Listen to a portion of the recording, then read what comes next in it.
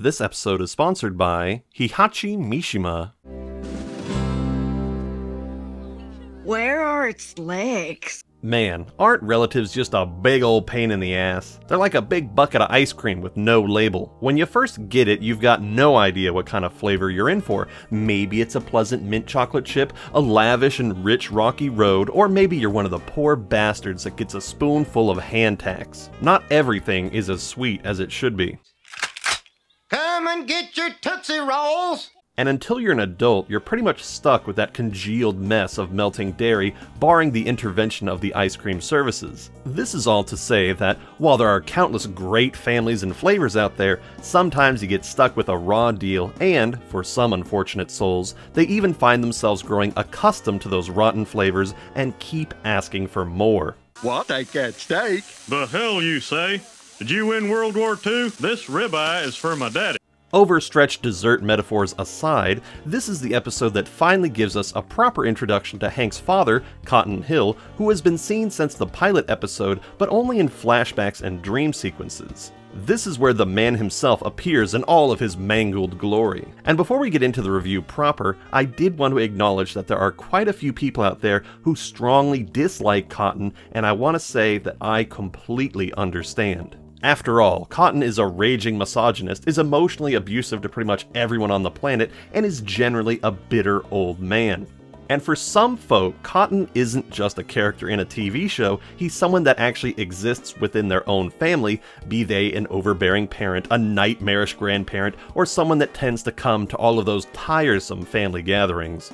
And even if he's not a family member, there are tons of people like Cotton out there in the world, be they a co-worker, a friend of a friend, or, God forbid, your boss. These people, both old and young, are enormous pains in the ass, and, most of the time, challenging them directly would make a tense situation even worse, so they are allowed to rage on without anyone calling them out.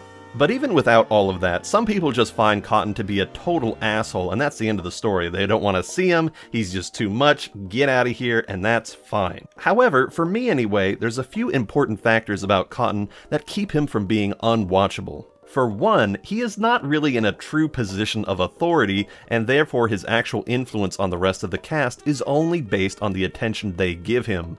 If we compare him to other hated characters from the television world, be they Todd of Breaking Bad, or Joffrey from Game of Thrones, or even Kai Wynn from Deep Space Nine, they tend to possess a degree of authority over other characters, something that makes them untouchable or a hindrance to the protagonist's actions or the plot in general. There's also characters who are just so far up their own ass and so self-important that it's hard to imagine how they even live. There's also people who won't go away, people who just do evil or stupid things for no reason, poorly written characters, characters that are intended to be funny but aren't, or characters that only exist to do a one-note joke. But Cotton doesn't really have any of that. He's a much more passive sort of jerk, one who sits at your dinner table and occasionally tosses insults your way.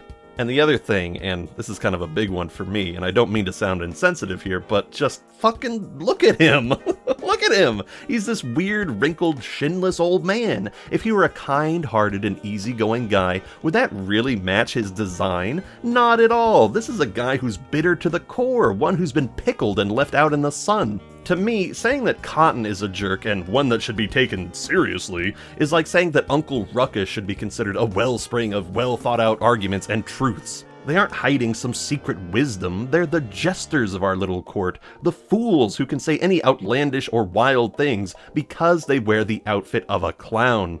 This doesn't give him a free pass to do anything, but it does allow him a degree of freedom that many other characters don't have. And finally, a big part of why Cotton stays fresh and interesting is that he's not a core character, and sometimes we go quite a while without seeing him.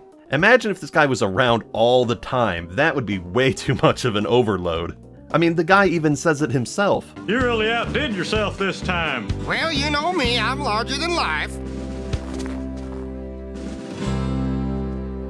So with all the preamble out of the way, let's begin the review and see just what makes Cotton Hill a fantastic comedic force, but an unforgivable father. The episode begins with an extremely absurdist gag where the Hills are preparing for Bobby's upcoming birthday party, adorning the room with these flaccid balloons. Hank comes in and mentions that the invitation to his father was returned, and it's because Bobby addressed the letter to Hell USA, which is definitely located in insert name of your town here. Mom says he's the devil. Peggy, how can you tell Bobby that? I said evil, Hank. How you get devil from that is beyond me. This immediately sets the tone for how Peggy views Hank's dad, setting us up for one hell of a conflict. And while that's all going on, Bobby gets a little bit of body shaming in, saying that his grandfather's legs are, and I'm quoting here, more messed up than Medusa's mammogram. Damn, Bobby, what a deep cut. This allows Hank to remind the audience of his dad's, unique body type. Bobby, never make fun of your grandpa's legs. He lost his shins defending Texas in World War II. So yes, let's talk about Cotton's shins, because this is a point I've been wanting to discuss. The big thing about Cotton is that he fought in World War II and, reportedly, got his shins blown off by a Japanese machine gun. And rather than just doing him the courtesy of just bandaging up his new stumps, some fucked up field med decided that their pigeon rat experiments were not enough and wanted to try attaching Cotton's feet to his knees. So let's try to forget any questions about the medical probability about this operation, although if any doctors want to start laying down their theses about this in the comments, then be my guest. But what I want to talk about is how horribly cruel this act was. I mean, if he just had stumps, then Cotton could have gotten prosthetic legs, significantly improving his quality of life. And while I was writing the script for this video, I spoke to my sister about this subject, and she brought up an excellent point. If Cotton had just had one of his shins blown off, would the doctor have just attached that one foot back on? Let's get a visual aid up of what that would have looked like. And while we're here, can we get a look at how some of the main characters would look if their shins had been removed? I just want to see how long their arms are. It's nuts that Cotton doesn't look like some sort of ape with his arms and leg proportions like that, my goodness. But anyway, that's enough about those shredded shins. Back to the episode. This thing is a hoot.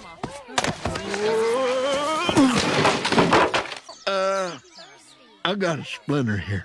Nice, Bill. Finally getting some good screen time there. Good for you. Now I'm having fun.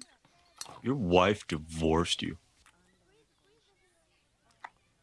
While waiting for Cotton to arrive, we get to see Bobby's impression of an elderly Jewish man, which elicits this rather unmumbled discussion from Boomhauer.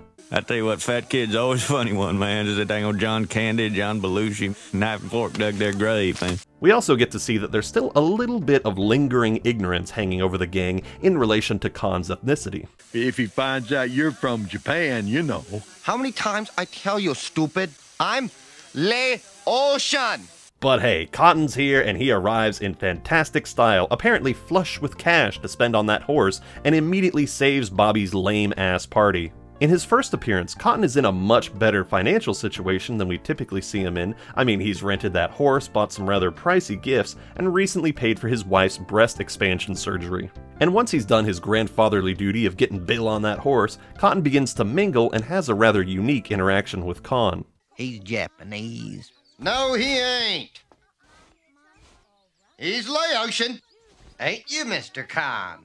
You know, I'm never sure of how to read this scene. Is it supposed to be impressive or offensive that Cotton is able to tell at a glance where Khan's from? He's going off purely visual cues, which must mean that he's been around a number of different people and gained an understanding of certain subtleties, but given Cotton's past interaction with Asian people, I wouldn't assume that those interactions were purely positive moments. I tend to lean more towards being impressed, but there's also something in his delivery that puts me off. While we ponder all of that, let's talk a little bit about Cotton's new wife, Dee Dee, who's about the same age as Hank and who has a disturbingly vacant personality. Hey, Hank. Do you still like finger painting? And I know this review is mostly focused on Cotton, but can I just say how Dee Dee is sort of this like really sad and creepy character? I don't know, she just seems like weirdly broken. There's just this submissiveness that defines her, and it's a real chicken-egg situation where we don't know if Dee Dee was like this before or after she met Cotton. In later episodes, we'll see her working a little bit as a nurse, and while she definitely has a softer tone of voice at this point, she's not this, like, shell of a person that we see now. If I had to guess, I'd say that Dee Dee was one of those people who was content living their single life, getting through day by day in a semi-satisfying job, but with her 40s on the horizon, she wanted to settle down. And then enters Cotton Hill, who, well, there's no easy way to say this, might have fit into Dee Dee's oddly specific interests. They've got you in a baby gown. Oh, look at the baby. Come on, little baby boy. I'll drive you home. And that's all headcanon stuff, but really, we get so little from Dee Dee that any discussion about her is going to need to fill in a few gaps. What I can say is that for someone with the saintly compassion to put up with Cotton, she definitely doesn't get treated with any compassion. Put an apron over your new bosom, too. Don't tell her, but I got 'em cheap. Both lefties. Mangled tatas aside, I do want to say that Cotton is pretty awful to Dee Dee, but the writers knew when to hit the brakes at a certain point. Sure, Cotton is emotionally abusive, but he's never physical with his spouses. They sorta started to hint that he might be, but quickly backpedaled and turned it into a joke. Maybe we should think about getting back. Huh, honey? What did you say? What did you say? Okay, now, what did you say, baby cakes? Notice here how Peggy seems to be gearing up to intervene. At least Peggy's side of the family has the guts to stand up to him. Touch me again and you'll be wearing that corn pone, old man. And speaking of, back at the party, Cotton gives Bobby a very special present, a shotgun, that Bobby then immediately points at Joseph. Well, okay, actually, it's just sort of the angle that makes it look like that. Bobby is clearly in front of Joseph, but I cringe every time I see him take it out of that box, especially since, as we'll see in a few moments, that was a loaded shotgun. So I was gonna talk about how funny it is that Bobby takes so long to break that piñata, but the more I look at this scene and those odd background characters, the more weirded out I was by these weird, like, screen wipe transitions. I know there's not really any other editing trick that would have made this joke work, but it is such a weird transition for the show. You never see stuff like this. With the piñata blown away, and the candy inside no doubt filled with metal pellets, we move away from the party, and now's a good time to talk about the central conflict with Cotton, and that is that he is flagrantly, aggressively, and astonishingly sexist. That's woman's work. Leave him alone. He's a good helper. Oh, whatever you say, Hillary. Oh goodness, that Hillary line cuts a little deeper these days, wouldn't you say? I'm actually surprised that Hillary didn't take the place of Karen in our modern lexicon of insults. Maybe if it had, then my poor mother, whose name actually is Karen, wouldn't have had to suffer so. And speaking of suffering, Hank and his dad get into a minor disagreement, which almost leads to a bit of playful ceramic stabbery. Come on, grease monkey, let's tangle. Isn't this such an odd version of Hank? I mean, look at him, he's practically jumping up and down at the thought of his dad staying the night. This is a far cry from the emotionally distant and resentful attitude that would come to define their relationship in later episodes.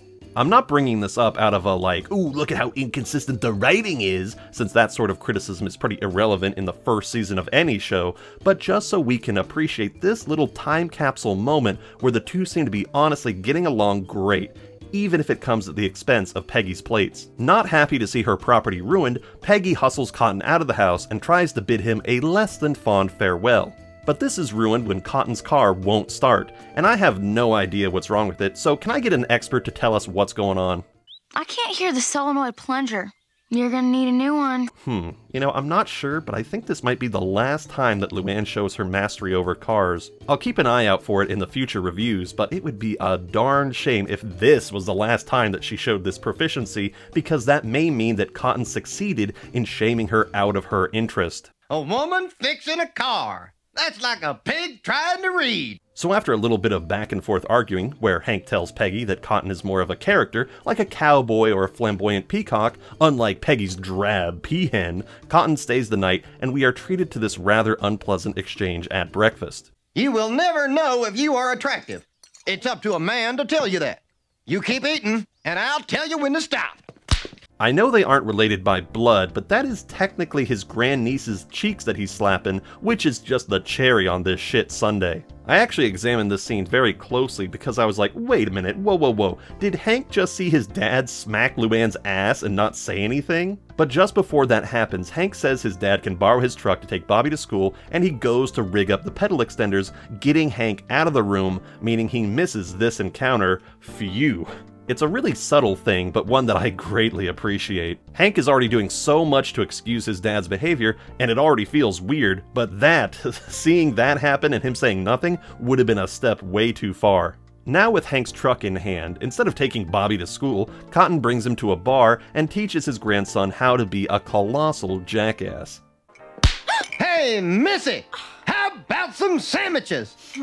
Thankfully, that bit of bad parenting is smoothed over by this completely unhinged and random bit of nonsense from Dale. One day my cousin woke up, his kidney was gone. At the same time, 500 miles away, a woman in Phoenix contracted diabetes. While the guys are busy standing around, reminiscing, Luann gets Cotton's car working again, meaning that the old man can get the heck out of here. But as we come to see, this bit of mechanical malfunction was anything but, as Peggy discovers the missing solenoid in Cotton's dresser drawer, meaning that he sabotaged his own car so he could stick around. It's never explicitly said why Cotton did this, it's not like it would have been that hard to convince Hank to let him stay, and there's no real end game to this plot beat. It seems like the episode is saying that Cotton wants to stick around so he can mold Bobby to become more like him, but gosh, I'm really not sure. But what I am sure of is that after spending a day with his grandfather, Bobby has begun to pick up some rather bad habits.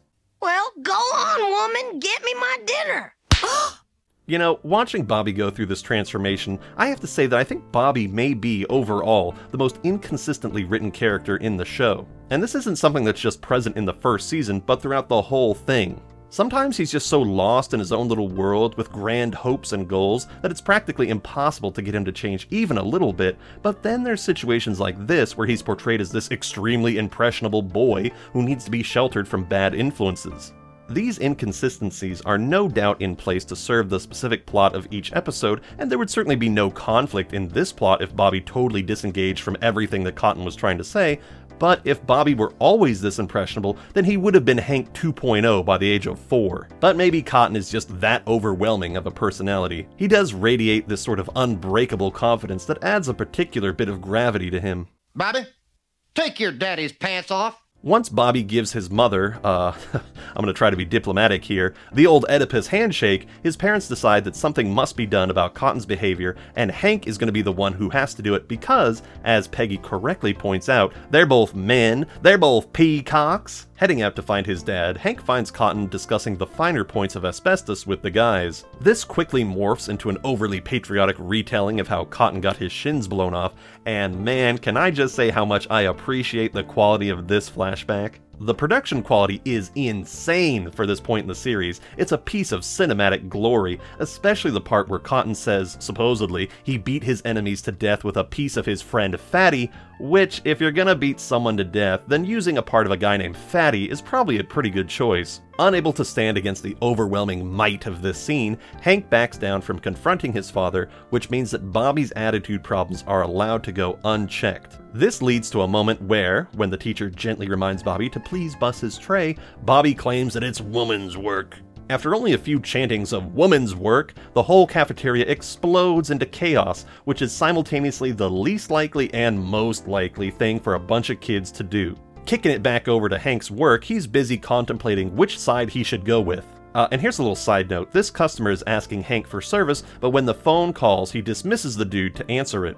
And that immediately flashed me back to my old job in retail, where once I got some guy asking me for an inventory check, so I went to go look, but while I was away, someone came up to my station and asked for help, and I asked them to please be a little patient while I responded to the phone call, and I got written up for that encounter because my boss said to never ever prioritize a customer on the phone when you've already got one in the store. And that's good advice perhaps, but 2 weeks after that, I got fired by that boss while I was at the register because I didn't meet my sales quota, and they did it in front of all of the customers. And oh, it was the Christmas season, and boy, was I tempted to scream at all the kids in the store, Santa isn't real, all your toys come from here, it's all a lie, it's all a lie. But I kept my head held high, walked out, and just a few short years later, Toys R Us went down the fucking drain. Rest in piss, you piece of shit. But anyway, deranged rant aside, Hank learns that Cotton has taken Bobby to the Hotel Arlen. And what's so bad about that? Well, back in the day, Cotton took Hank and his friends to the hotel intending to buy them all prostitutes. And while I certainly don't have an issue with sex work itself, Hank and his friends were still in high school. Maybe they were 18 at the time. There are certainly some people who turn 18 while they're still in high school, so maybe it would have been okay. There is some wiggle room to this, so I can't say for sure whether or not Cotton was really in the wrong. I'm proud of you for what you did at school today, so I'm buying you a hooker. Go ahead, pick yourself out a live one. Okay, never mind. Cotton's trying to buy his prepubescent grandson a hooker. That's pretty irredeemable, even for a fool like him.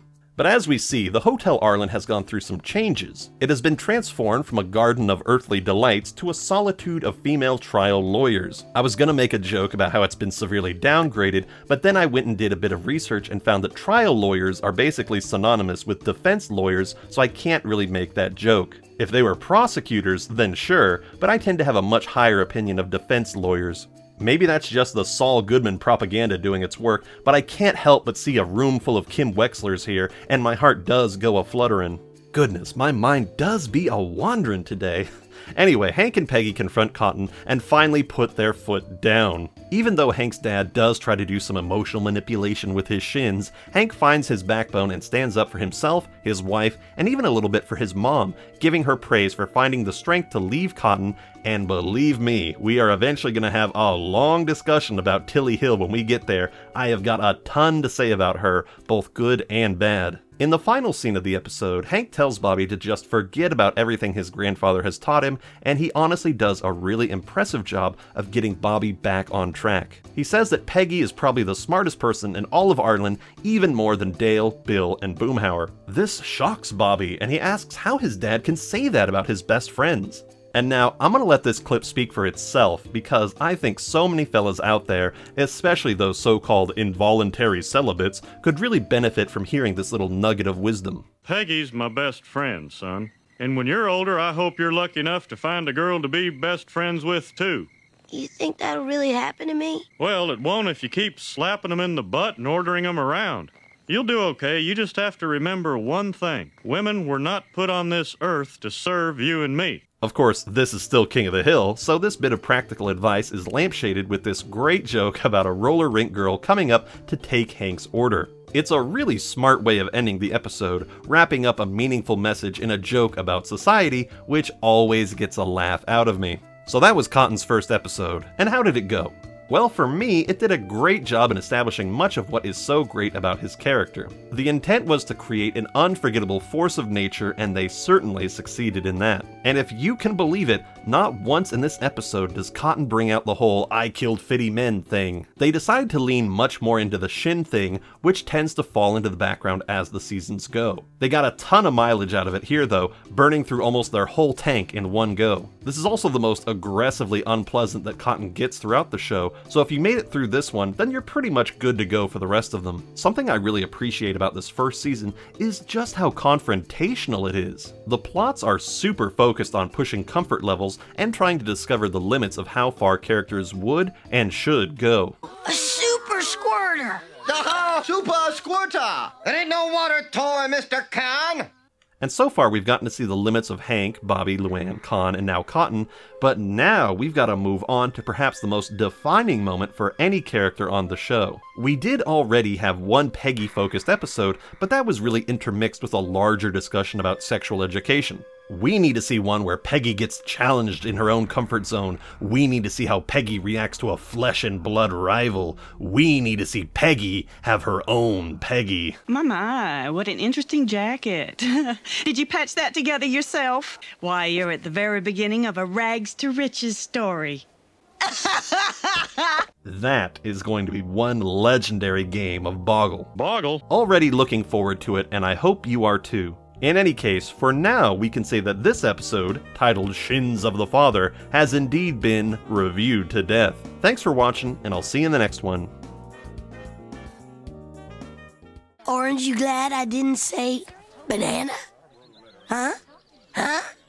Everybody hates you.